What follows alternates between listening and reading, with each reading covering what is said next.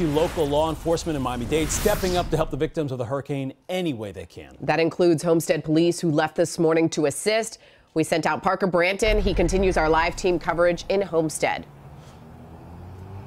Yeah, JC, good morning. And the Homestead Police Department are on their way right now. Let's take you to some video of them just leaving within the last hour. This convoy of trucks and other equipment heading over to Punta Gorda to help out those people that were struck by what was Hurricane Ian. Now, what they're bringing with them, you can see they're bringing some ATVs, they're bringing some other kitchen equipment. They say they're pretty self-sustainable, so they're not going over there needing anything for themselves. They've got all kinds of showers, so they're going over there to help people with whatever they need on the ground. And why exactly they're doing this? Well, we got a chance to speak with one of the people that will be going over there. They say it just reminds them of Hurricane Andrew when people came here to help them, and that's why they wanted to help out. Take a listen to this sound.